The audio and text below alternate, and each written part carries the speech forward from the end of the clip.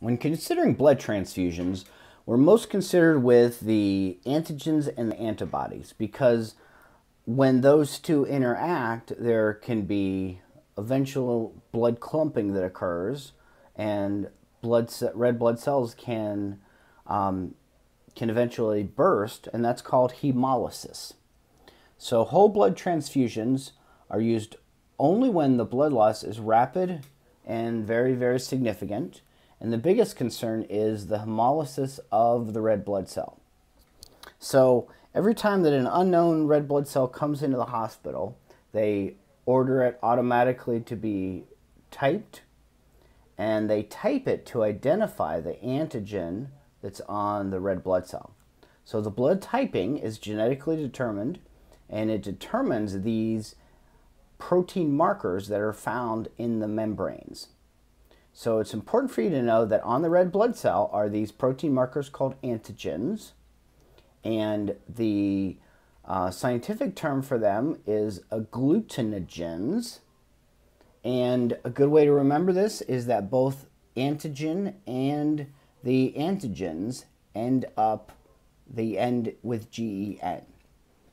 So when considering this, you need to remember the donor's red blood cells, what's going to be donated to the recipient, and then the recipient's plasma, which contains the antibodies. The antibodies are going to be they're usually Y-shaped proteins, which have the ability to bind and attach to antigens from the donor red blood cell. So the important antigens that we're concerned with are the ABO blood type. So there are lots of naturally occurring red blood cell antigens, but the key ones that we're concerned with for this class are ABO and the RH blood groups. So A means that for type A blood, that red blood cell only has the A agglutinogen. Type B blood only has the B agglutinogen. Type AB blood has both. So there's no such thing as an AB agglutinogen, only A and then also B. Type O has neither, so the red blood cell membrane doesn't have any of these agglutinogens on it, and therefore it won't trigger an antibody response. Now the antibodies, they are called agglutinins, and they're found in anti-A or anti-B serum. So when blood typing is done in the hospital, there's the unknown red blood cells that are mixed with a known chemical, which is this anti-A or anti-B antibody, to see if there's clumping that occurs. If there's clumping, that means it's a positive or a marker for that antigen. Our next slide is showing a graphic with the presence of these A antigens and B antibodies. So a person that has the blood group AB, that means they have both the A marker and the B marker, and in their plasma they're not going to have any agglutinins or antibodies because they already have the A and the B antigen. So the key thing to remember here is that the antibodies in the plasma are against all foreign invaders. So if A and B are already on the red blood cell membrane, there's not going to be any foreign invaders. And AB is going to be the universal recipient, specifically with AB positive being the best universal recipient. We'll talk about that in a few slides. With type B blood, there's the B antigen on there, which is all that we see. But there's no A antigen, so that means that's seen as foreign by the body. So the anti-A is the A antibody that would then attack any A antigen. So this means that if red blood cells that were type A were donated to this person, clumping would occur right away because these antibodies would attack the red blood cells that have the A antigen. Type A blood has the A antigen, so it would just be the opposite, where this blood type would have the antibodies against B and attack the B blood. O is the universal donor, which does not have antigens on it. Therefore, it sees everything as foreign. So it has the A antibody and the B antibody. And that's why we think of this as the universal donor. More specifically, O negative is the best universal donor because it has not only no antigens, but no Rh factor. Again, we'll talk about that in just a few slides. So our next slide is showing the Rh blood groups. And when you hear that somebody is A positive, B positive, O positive, all that means is that they have the Rh antigen present. If they're A negative, B negative, AB negative, etc., O negative, that means that they do not have it. So this Rh antigen is, so happens that about 85% of Americans are positive. They're, A positive, B positive, etc. And so what's important then to remember about this is if someone has AB positive blood, they can receive AB negative. And the reason this is important to remember is that any positives, whether the person is A positive, B positive, AB positive, O positive, they can receive positives and negatives because they already have the antigen, so they're not going to have the antibody. So there's no Rh antibody in any of these cases to attack the donor red blood cell. So, but however, on the opposite end, if someone is any negative, any of these, so if we were to just replace these with the negative sign, any of these, they would not be able to receive any type of blood because they have the Rh antibody. And that Rh antibody then is going to attack that positive cell. So it's important for you to remember this down here, that somebody with AB positive blood, for example, can receive AB negative, but it's not the opposite way around.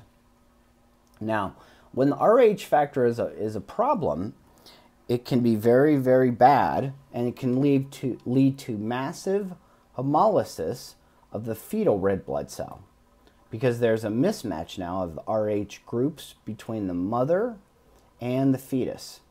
And when this occurs, it's called hemolytic disease of the newborn, also called erythroblastosis fetalis, and it occurs with an Rh negative mom, so she does not have the Rh antigen, but she'll develop the Rh antibody. And that's happens when there's an Rh positive fetus. So it kind of makes sense. It should make sense to you now that the Rh antibody from the mom could attack the Rh positive red blood cells for the fetus. So during the first pregnancy, the Rh negative mom is exposed to Rh positive blood of the fetus during delivery. This exposure is now going to cause the mom's blood to have anti-Rh antibodies that would then attack a future exposure, or would attack fetal Rh positive blood cells. So during the second pregnancy, the mom now has these Rh antibodies, crosses the placenta, and now can destroy the Rh positive blood cells of the baby. So to prevent this, there's a chemical or drug that's used called RhoGAM now to prevent this from happening. So you should know the situations when this occurs. So to summarize, the transfusions of red blood cells occur if there's mismatched blood that's infused, and the donor cells can be attacked by the recipient's agglutinins. And remember, those are the antibodies. The agglutinogens are the antigens. So the recipient has antibodies that attack the antigens on the red blood cells. And obviously this would relate in all of these problems that we see here, where there's diminished oxygen carrying capacity, because now there's less red blood cells, decreased blood flow, all kinds of problems. So you should know what the significance of type O and type A are. And type O is the universal donor. But however, remember that the best universal donor is O positive. The best universal donor is O negative. And the best universal recipient is AB positive. So let's look at a couple more slides. So blood typing, when there is there's an agglutinin that attacks an agglutinogen, this leads to clumping, which could lead to hemolysis of the red blood cell. So that's why cross-matching is so very important in the hospital. The next slide is showing a graphic that you have in your textbook where it shows what happens when cross-matching occurs. So again, the thinking is to take an unknown blood cell, but with a known serum which has the antibody in it. So this is the anti-A serum. It has antibodies against the antigen A. And this has the serum which has antibodies against B. You just mix them around, and if there is clumping, as you can see in these two wells, then the patient has A and the B antigen. So again, AB positive can receive all blood types, even those with Rh positive blood. So it's the most effective universal recipient. Whereas in the other extreme, we have type O blood, which doesn't have any antigens on it, so no agglutinogens. And so when that is mixed with anti-A or anti-B, there's not going to be any clumping, which you see in this well, for example, or this well. So O negative blood, and we don't know for sure that this is O negative because we would have another well for the Rh factor. But the O negative blood can donate to all blood types because it has no antigens on red blood cells, and it won't be seen as foreign by the recipient.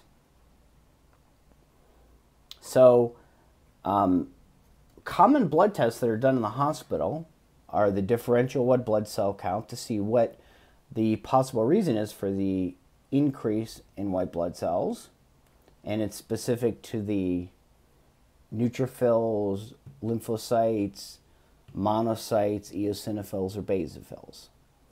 The prothrombin time, or the platelet count, is going to test to see how well this stoppage of blood is actually occurring, hemostasis. And then there's also, most commonly, a complete blood count, abbreviated as a CBC, to check for formed elements, which we now know are the red blood cells, white blood cells, and platelets, the hematocrit, and also the hemoglobin.